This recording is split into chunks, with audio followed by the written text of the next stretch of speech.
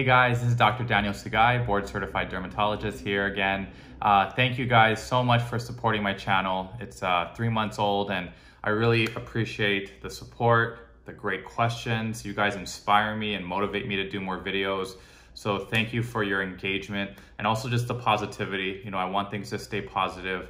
I'm here just to give you some education, and it's not to replace a doctor's visit, but it is just for me to give out, you know, good information that is backed by clinical training, clinical data, and also just wanted to share some of my personal views. You know, these reviews are a little bit more subjective, and I think they're very popular, and a lot of people are asking for more reviews, which I'm totally happy to do. Really glad to meet all of you from all over the world, so thank you so much. Today I want to talk about EltaMD. So EltaMD is a sunscreen that I talk about a lot.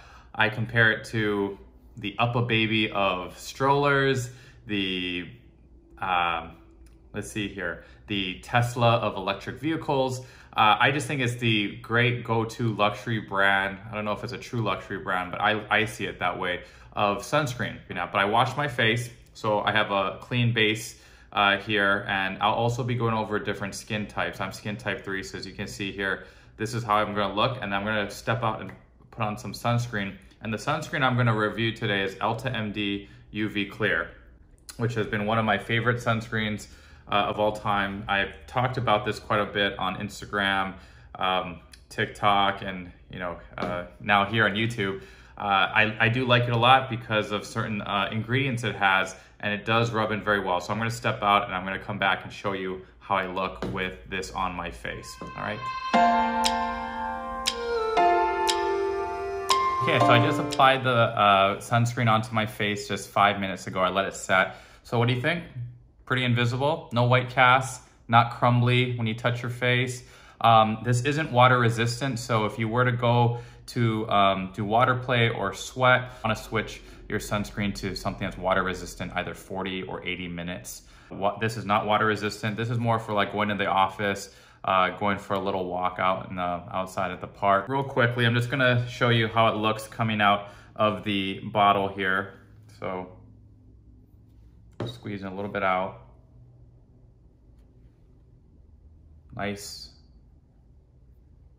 It spreads very nicely. At first glance, you're like, uh-oh, is it gonna be invisible? You keep working it in.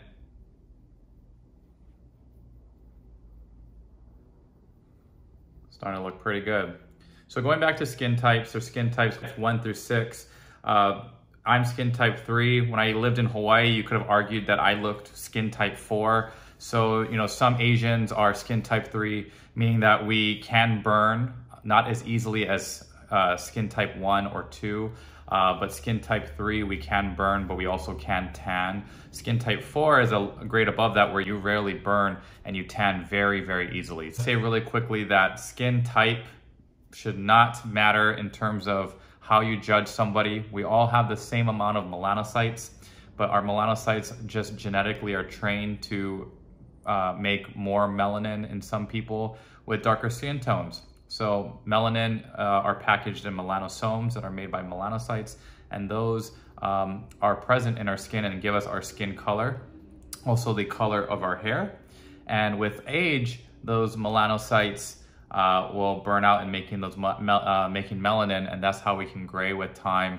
Our skin doesn't gray like our hair. The melanin is a little bit more resilient in our skin. Thankfully, that would be awful if our skin did gray. But in terms of protecting our melanin or protecting our skin from DNA damage, which can lead to skin cancer, and also preventing our melanocytes from making more melanin, which will tan our skin. Some people think tanning is great, but I always say it's our skin's way of crying for help. It's saying, please stop hurting me. The UV radiation is damaging my skin. So we need UVA and UVB sunscreen filters. And that's where we want to go look for something that's broad spectrum. Broad spectrum meaning UVA and UVB are covered. The ingredients I will talk about very shortly, but I also want to just run a quick disclaimer. I am not paid by EltaMD in any way. I'm not sponsored by them. I do like their brand so much though that I do sell this in my office. You might find this online, but be careful of counterfeit. versions of this. We sell it from our office, in our office, and this is one of our best sellers, especially for patients with acne or acne rosacea prone skin. And that brings us to ingredients. So ingredients, we have zinc oxide, big plus.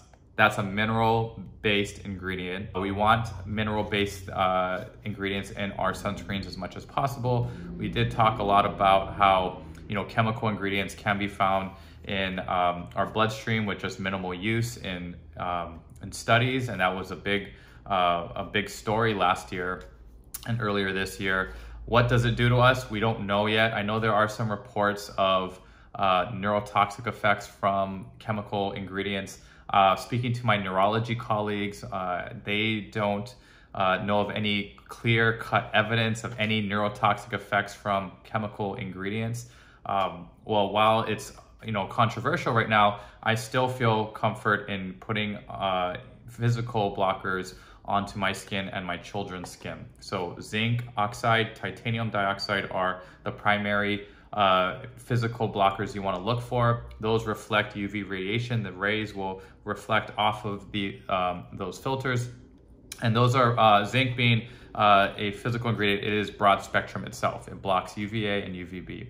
But the other thing that does disappoint me and does dock a point off of EltaMD's UV Clear is that it has octanoxate. Octanoxate is an ester formed from methyl cinnamic acid and 2-ethylhexanol. So this is a chemical ingredient. Why did EltaMD put it in their sunscreen? I do know why it's in other chemical sunscreens. You know, avobenzone and octanoxate are commonly put together to help stabilize avobenzone, which can be labile in the sun. And to keep it stable, octanoxate is thrown in there, or octocrylene is thrown in there to help stabilize things.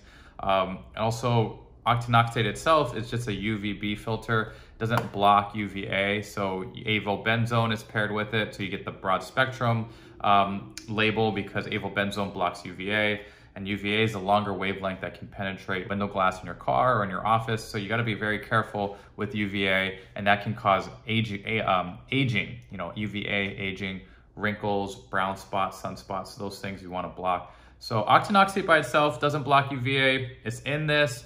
It does make me disappointed. When I read online the product reviews, other people are very cognizant of that. EltaMD snuck that in. I'll have to ask them why that's in there. Could they pull it out and still have this nice invisible look to their sunscreen? So just going past that, I just want to move on to the other ingredients that I love in this product. So there's niacinamide. So you guys all hear about, you guys all see my posts on Instagram that I love niacinamide. It's vitamin B3 that is present in nice cleansers, moisturizers. It is anti-inflammatory. It can help with acne. It can help keep the sebum production down in your pores. So it helps, thus help with acne, but it's also anti-inflammatory. So that's why we say this is nice for my acne patients who are getting treated for acne, or patients with really sensitive skin and have acne rosacea. This is the go-to sunscreen. If they took out the octanoxate, be perfect. Give it a 10 out of 10.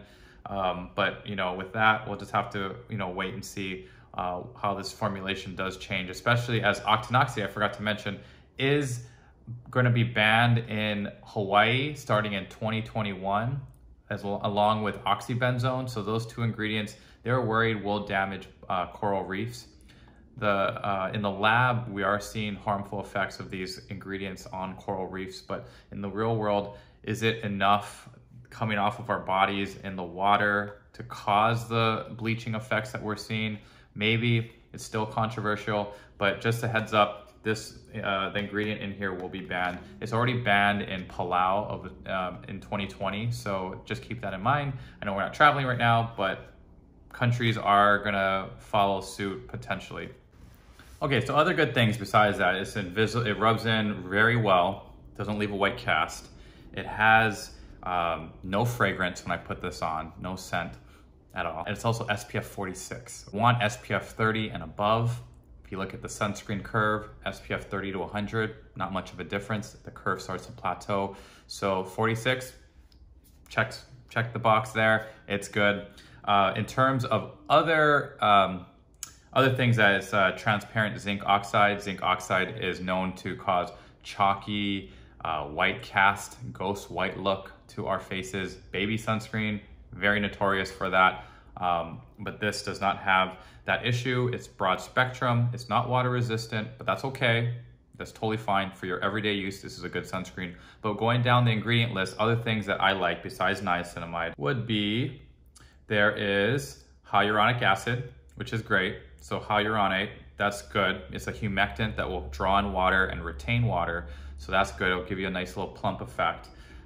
There's also tocopherol acetate, which is vitamin E. And vitamin E we may have talked about before, as well as vitamin C. Those are great antioxidants that can battle free radical damage. So oxidative stress from sunlight can cause bad effects on our skin, can cause wrinkles, age spots, hyperpigmentation.